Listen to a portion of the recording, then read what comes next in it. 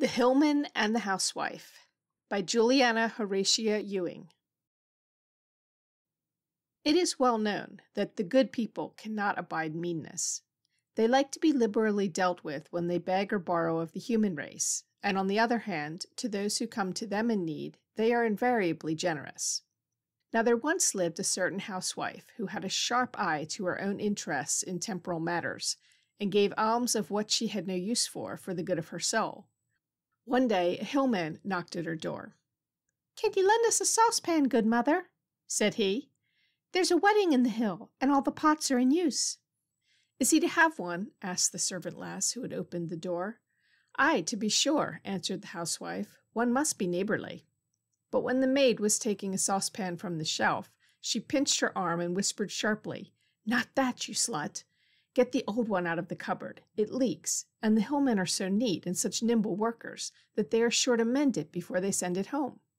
So one obliges the good people and saves 6 pence in tinkering. But you'll never learn to be notable whilst your head is on your shoulders."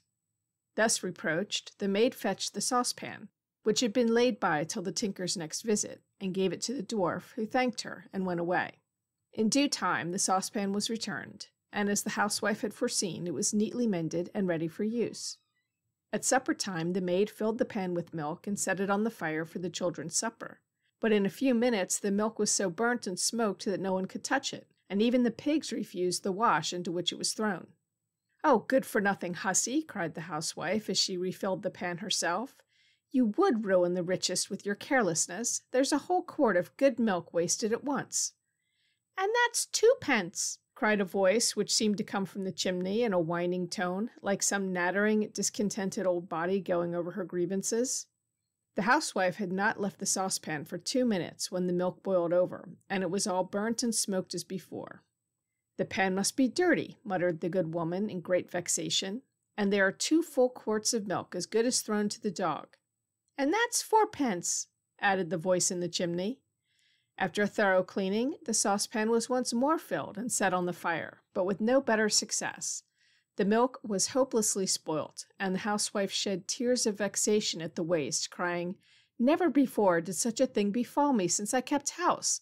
3 quarts of new milk burnt for 1 meal."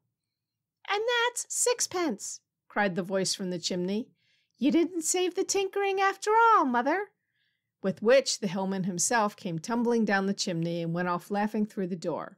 But thenceforward the saucepan was as good as any other.